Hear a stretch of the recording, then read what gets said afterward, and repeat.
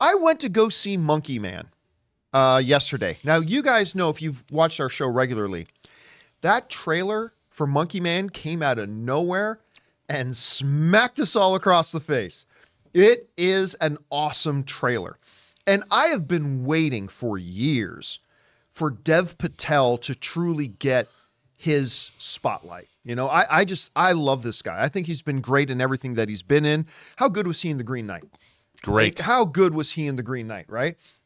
So this kind of looked like a John Wick in India. And if that's what it was, I'm good with it.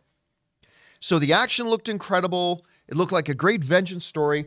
So I went to go see it yesterday, and here's my overall thoughts on it. I didn't love it. I liked it. I think it's a great first directorial effort from Dev Patel, and Dev Patel's performance is stupid good. Both from the enraged, wronged man on a fire trail of vengeance, but also in action. The way he pulled off the action was breathtaking and wonderful.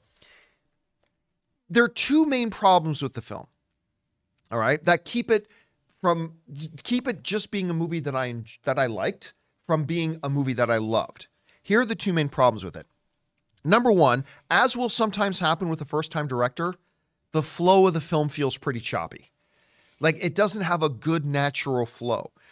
And, you know, Dev Patel tells the story. You guys can tell from the trailers that some of the story is told from when he's a little boy and some is set in modern time. So he's jumping back and forth to tell the story a bit from when he was a little boy to where he is now.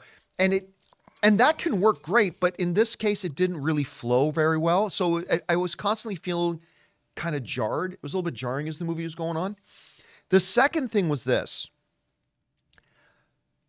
When this movie is about a personal vengeance quest, it's awesome.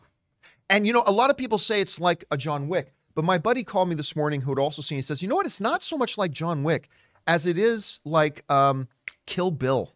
I'm like, oh, no, he's exactly right. This movie really is more like Kill Bill. And by the way, there's a pretty good John Wick reference in the movie too. It's more like Kill Bill. And when the movie is that, fires on all cylinders, it hums along, it's great, it's visceral. The problem is, and they hint at this in the trailers, so I shouldn't have been surprised, but the problem is it goes beyond just being a personal vengeance story. There's that. But then they have to make it so his personal vengeance story has implications that can save his country. And, you know, so there's more like internal India politics and stuff like that. And I found that whenever they were doing that kind of part of the story, it lost momentum. It felt like we are going to take a break from this story that you're really getting into, and we're going to tell a little bit about this part of the story. And on that level, it kind of fell off the tracks a little bit. And then once they got back to personal vengeance, boom, it started flying again. So overall for me, nice first directorial effort from Dev Patel. His performance is incredible. The action, there's a decent amount of action, not as much as I thought there would be, but a decent amount of action. And when there is action, mind-blowingly good. And the personal vengeance story part of it was great. On the negative side, again, a little jarring and choppy, not a very good narrative flow. And when they got away from the personal vengeance story and tried to do grander scale things, it didn't quite work as well. So overall, it's a movie I like. I recommend people seeing it. It just isn't, I was kind of hoping it'd be one of my top 10 films of the year.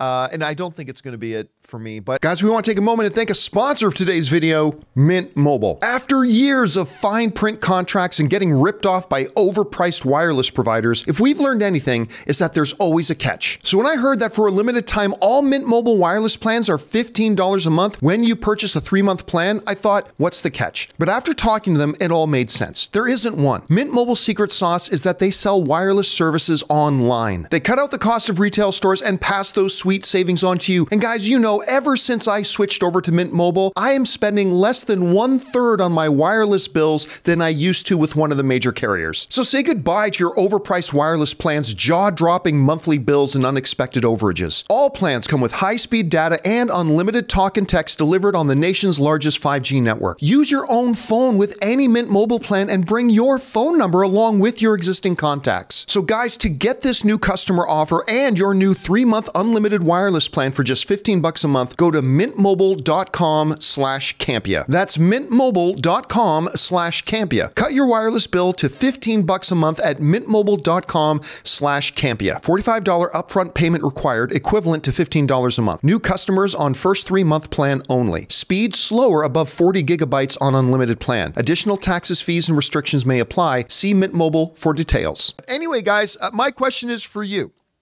What do you think about it? I liked the film. Did you see it? Did you like it as much as me? Did you like it more than me? Maybe you didn't like the film. Whatever you guys think, jump down to the comment section below and leave your thoughts there. Hey guys, thanks so much for watching this video. Make sure you like the video, leave a comment, and subscribe to our channel. And don't forget, we have a daily podcast called the John Campea Show podcast, available on Apple Podcasts, Spotify, or your favorite podcasting app of choice. Go and subscribe to it today so it'll be there when you need it.